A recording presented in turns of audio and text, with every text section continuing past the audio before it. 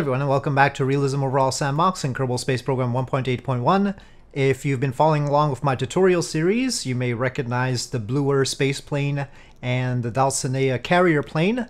In the tutorial series, we didn't quite get to orbit with this, but I decided that we should move on to more things that I could talk about in a tutorial fashion, but I definitely don't want to leave this be without actually getting it to do what it was supposed to do. So I'll just make this a separate sandbox episode where we try and fix it. And I've made some modifications, of course. The first is we had too much kerosene fuel, and so I've reduced the size of these tanks and also reduced the amount of kerosene in this tank, so lightening the carrier plane up a bit. And we compensate for that by adding more fuel to the space plane. And we have changed the engines because previously a major problem was that it didn't have enough thrust to weight ratio, and we were pitching up quite a lot in order to try to get to orbit, so we lost a lot of delta V like that. So instead of having two RD-58 engines, I've replaced them with the NK9. Now we could try the NK9V, but then it's a much bigger vacuum nozzle, it's a little bit heavier, and we'll have to change the vertical stabilizer. So we'll think about that, but for now it's the NK9, and it's just the regular configuration, not these other ones. I don't know the speculative upgrades I don't know about. I don't trust speculative upgrades. So this is just a regular one. And we of course have changed this back to kerosene and liquid oxygen. We are now at full utilization of that tank, which improves the sort of dry mass ratio a little bit. And we also had to change the wing form to pull the center of lift forward, because we found that it was a little bit too nose heavy during the re-entry test. So that will help a little bit. We also reduced a little, no, I think we still have about the same amount of MH and NTO in those tanks, so that is okay. Alright, so with this, let's see how far off we are. I haven't changed the tanks. I had talked about maybe putting in a lighter weight tank in the middle where it won't be vulnerable on both the carrier plane and the space plane, but I have not done that yet. Of course, we took off the side pods on the space plane where the RD-58s were, since we don't need those. This engine provides the 400 kilonewtons that we've got, and the RD-58s were only providing about 160, 170-ish, so that's a big difference here. So let's see if it works out. Okay, as usual, it wants to go on its hind legs, but we can use the body flap to knock that down. And brakes on. Now, of course, to be a really useful space plane, this whole thing would need to be sized up by quite a lot.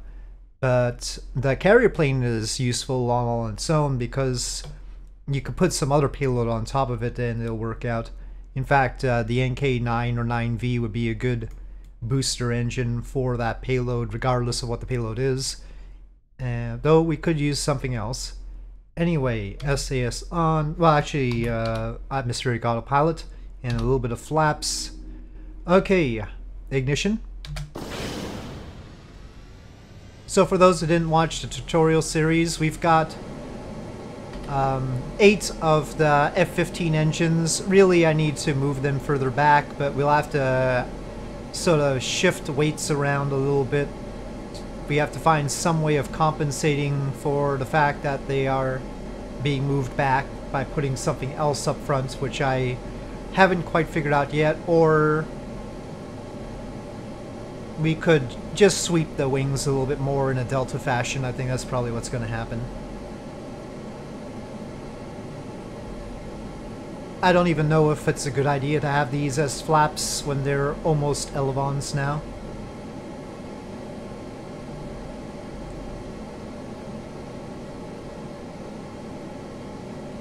As usual, we'll try to rotate a bit, but we're relying somewhat on the end of the runway here for actually being able to... I could make the landing gear longer, and that would help, because all we need to do is make sure we pitch up by 15 degrees and it'll have lift and go up. But right now we don't have 15 degrees worth of clearance without potentially hitting the body flap. These are RS-25s, the Space Shuttle main engines. We are taking off from Brownsville.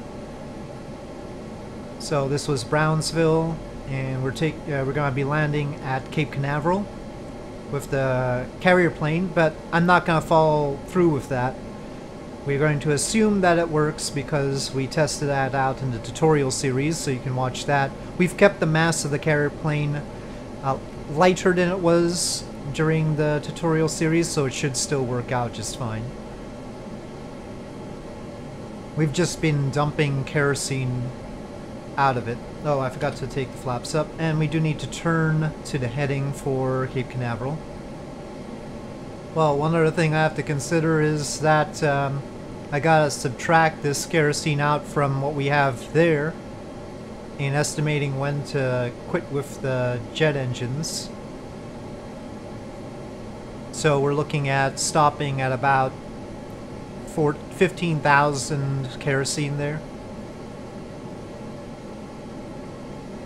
14, 15 will be fine.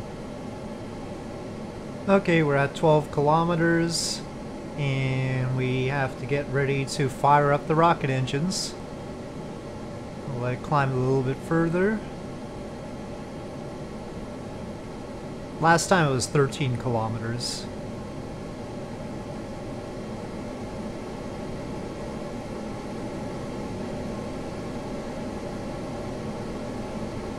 But I think we'll go now.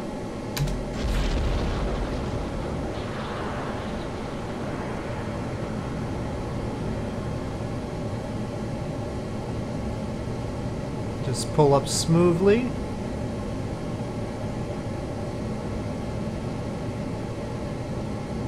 And up to 45 degrees. That'll do.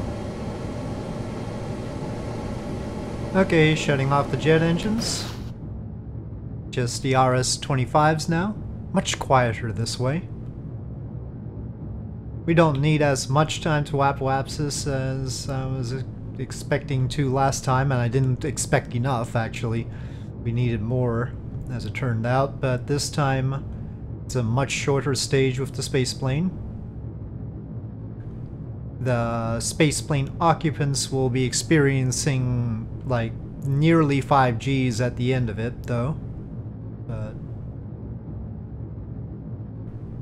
that's the price we pay. The NK9 doesn't throttle down. Now, one drawback of the NK9 compared to the RD-58 is it only has one ignition. So we're going to have to deorbit just with our RCS. And I don't know if we have enough RCS fuel. We'll find out. So, if possible, we'd like an engine in this form factor that has more than one ignition. And that probably ends up being like a Merlin. I think a Merlin would fit. It'd have a lot more thrust-weight ratio, but it also throttles, so... Okay, let's get the RCS ready, have that hold steady, and separate. Oh, whoa, whoa, whoa, whoa, whoa, whoa. Atmospheric autopilot off. Okay, just, It's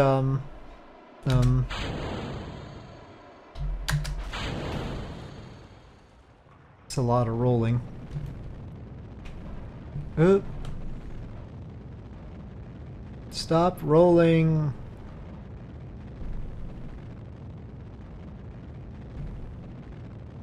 Okay, well,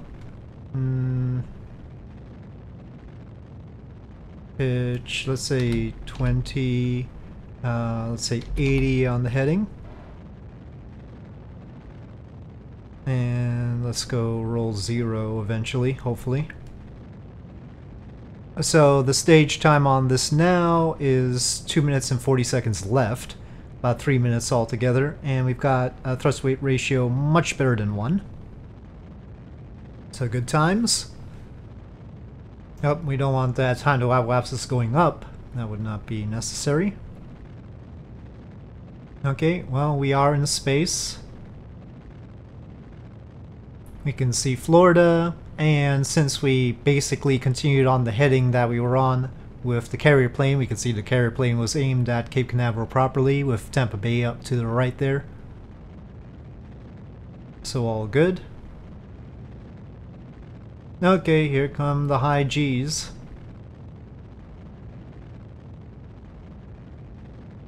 And shut down. 256 by 142.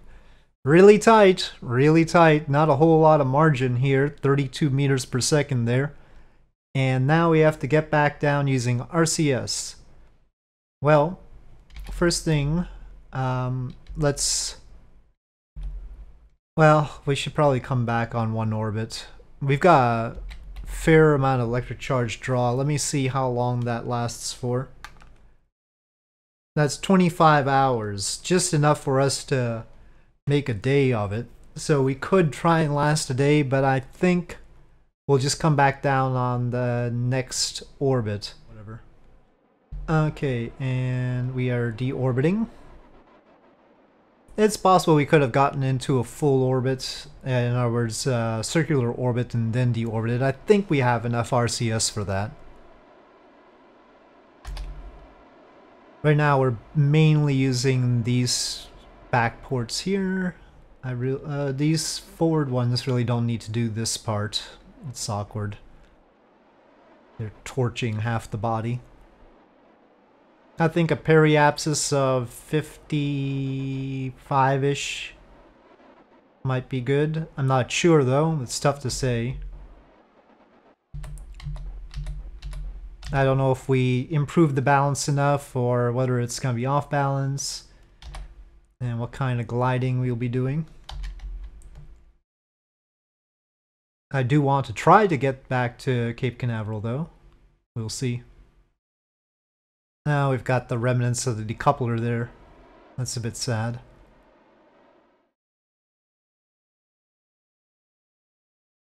Okay, we have encountered the atmosphere. So right now, if you take a look at our path, we're just north of Cape Canaveral, really. We could still make it. And you can see how far north we are compared to Brownsville there. So that has progressed. I wonder if I could like go to KSC switcher. Well, now that we're in the atmosphere I can't, but possibly if we were in orbit I could have gone to the tracking station and used KSC switcher to change where the KSC was and then tried to land at Cape Canaveral. That would have been better. Right now we won't have a runway there. Okay, we're at 100 kilometers. You can sort of see the RCS buffing. This is why I want to take it out of physical time warp at 100 kilometers, because otherwise the RCS will probably go a little bit more than I want it to. So we have to be patient. We're still not at the west coast yet. Our periapsis is there and going down quickly. We'll probably get some lift at some point. You can see the vertical speed trending towards 0, so. But we're holding this 40-degree pitch, and we may not be able to continue holding this 40-degree pitch indefinitely. We'll see. Okay, yeah, it's sort of maxing out that pitch nearly. I'm gonna... Well, first things first, let's make sure that all that fuel is gone. I did fuel prioritization so that the tail tank would be the last drain. Alright, we'll reduce the pitch that we hold. Oh no, not the engine again. Come on. I tried to tuck it in. It's protected and everything. Is it because the tank is conveying heat? Got some heat penetration. Maybe we need some buffer between the tank and the engine. That's highly irregular. Oh, well, hopefully it'll hold out. Well, we are getting lift, and that'll help us to hang out here for a little bit while we burn off some of the speed. And maybe that'll help keep the engine cool. The longer we drift up here, though, the more we're gonna end up using the RCS, and, you know, we will eventually run out of that. So at some point we need to get to lower altitudes to use the control surfaces instead. Okay, well, interestingly, we didn't get as much lift as I expected. That's okay, we're over Mexico right now. Okay. Getting a little bit more lift here, but is it gonna be enough? And we're a little bit further south than I was hoping for in terms of being over land. I probably shouldn't try to have any cross range for now. That might be overly optimistic. Oh, we've reached the limit of our RCS. Alright, fine, fine. We're slow enough that it's not gonna be a problem. So just south of Louisiana, but we're sort of running out of terrain here. Let's see, which way is... That's the way I'd want to roll. I don't think it's gonna have that much of an effect, but we might as well try. Wow, well, okay, no, that's the communication line. But our flight path is not bad. Let's try zeroing out the roll. Maybe we can get to Florida after all, I don't know. That last bit of lift might have done well enough for that. We'll see. But we're running out of the RCS, alright.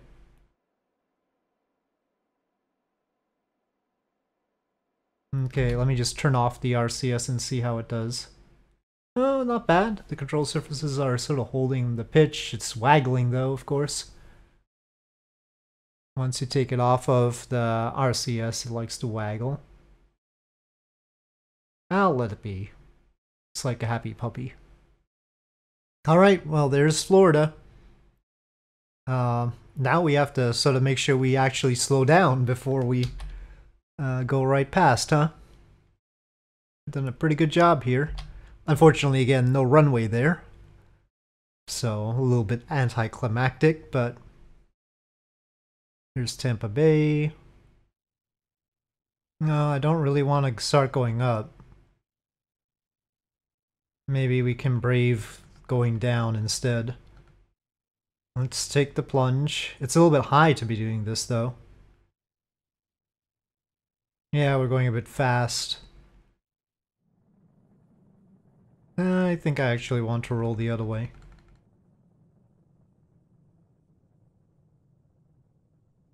It's actually unexpectedly good at rolling.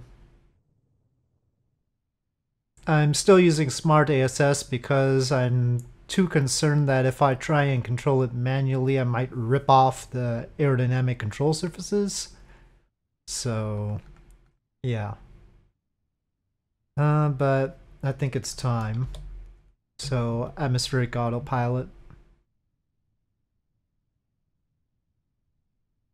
Oh. Wait. Disabled, enabled. Oh. Okay. Be careful. Oh! It's doing things that I don't want it to do. Oh, this might have been a bad decision. You can see the G-forces.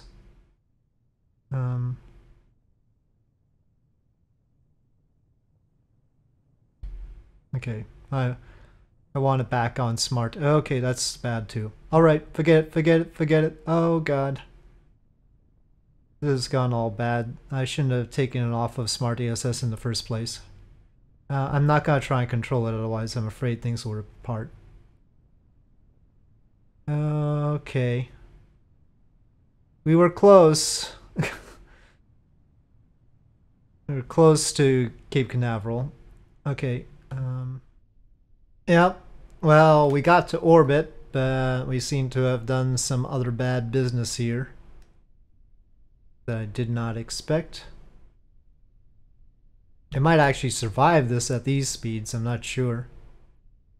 Oh. Oh. Oh. Flashy light's bad. Okay, what if we retract the landing gear? Okay, things have gone strange. I wonder what happens if you EVA Jeb right now. Oh, Jeb sank. Jeb sank. Oh no, he's... Yeah, he's sinking. That's not good. Deploy chute? I guess that doesn't work.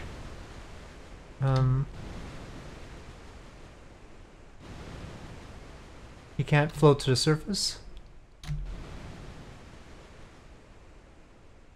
Come on, he should be able to swim to the surface. Alright, well this has been a disaster. Well, some success, but we need to do some fixing clearly. So, with this I'll say thank you for watching. I hope you enjoyed this video. If you did, please do press like. If you have any comments or suggestions, please leave them in the comment section below. Oh, he's going up again now. Did he bounce off of the bottom of the sea? I'm not sure. Anyway, well, hold on a sec. No. He stopped at negative 46 meters. I don't know. I don't know what's happened. Yep, no idea. Oh, he doesn't look happy though. Hold on. Oh, he can still move though. Wait, what? I saw a climb. Climb? Oh, he's climbing on something. What have we discovered? It's going up slowly.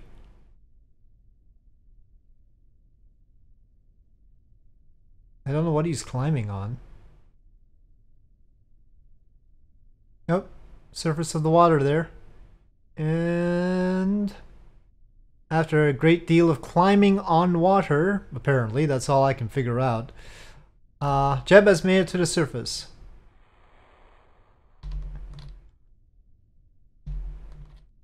Oh, please don't sink again.